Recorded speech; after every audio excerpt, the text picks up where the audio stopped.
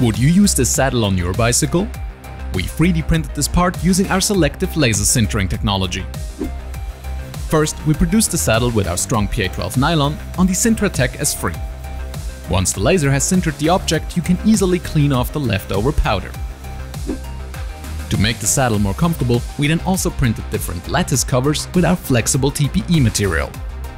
This elastomer is ideal for such applications as it allows for especially soft and rubber-like parts.